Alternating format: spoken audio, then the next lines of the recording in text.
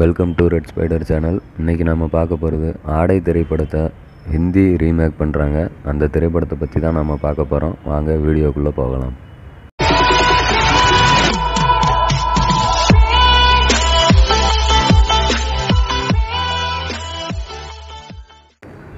அமலா பால் நடிப்பில் கடந்த ஜூலை மாதம் திரைக்கு வந்த ஆடை படம் ரசிகர்கள் மத்தியில் மிகப்பெரிய வரவேற்பை பெற்றது. இந்த படத்தில் அதிகமான காட்சிகளில் ஆடை இல்லாமல் நிர்வாணமாகவே அமலா பால் ரொம்பவுமே துணிச்சலாகவே நடிச்சிருந்தாங்க. படத்தோட முதல் தோற்றம் வெளியான போது பரபரப்பு ஏற்பட்டது, எதிர்ப்புகளும் நிறையா கிளம்புச்சு. அமலா பால் நடித்த ஆடை படம் திரைக்கு வந்த பிறகு வரவேற்பும் நிறையா கிடச்சிது. அமலா பாலுக்கு நடிப்பை பற்றி ரொம்ப பாராட்டுகளும் கிடச்சிது.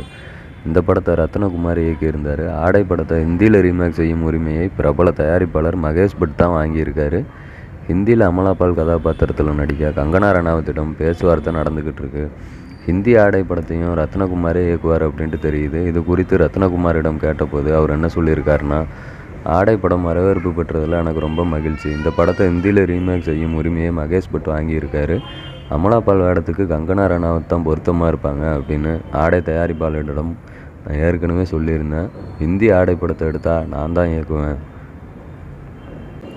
நான் மறுத்தால் மட்டுமே வேறு இயக்குநரை வைத்து இயக்கலாம் அப்படின்ட்டு ஒரு ஒப்பந்தம் போடப்பட்டிருக்கு.